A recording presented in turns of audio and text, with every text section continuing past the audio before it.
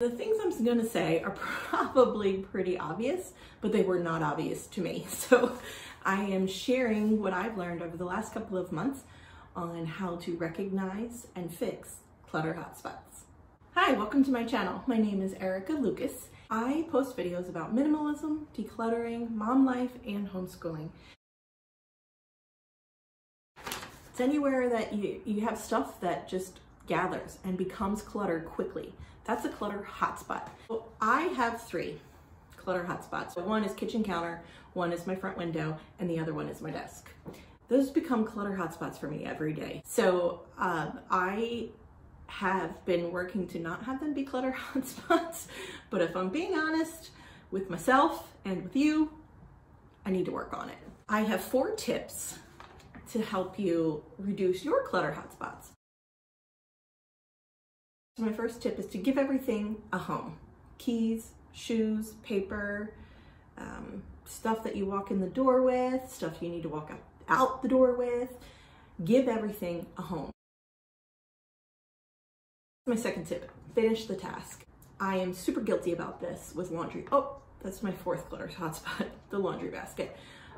So finishing the laundry means getting it out of the dryer, folding it, putting it away, and then putting the laundry basket back in the basement.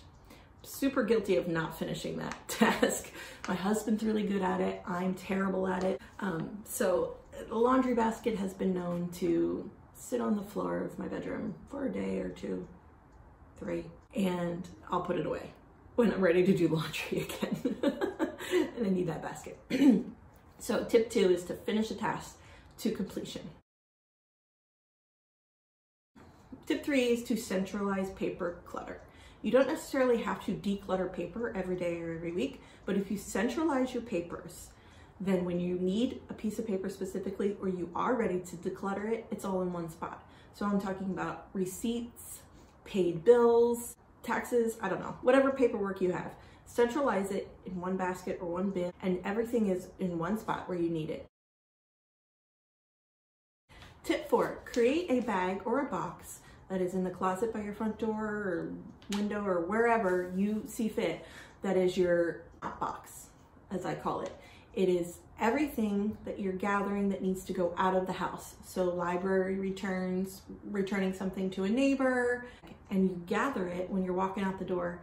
Maybe it's stuff that just has to go back in the car, and you put it away on your way out the door. You take care of it. Thank you for watching, as always. If you have not already subscribed, please do so below and click the notification bell if you want to be alerted when I put up new videos. If you liked this video, give me a thumbs up. Please leave me a comment below any suggestions you have for future videos that you'd like to see.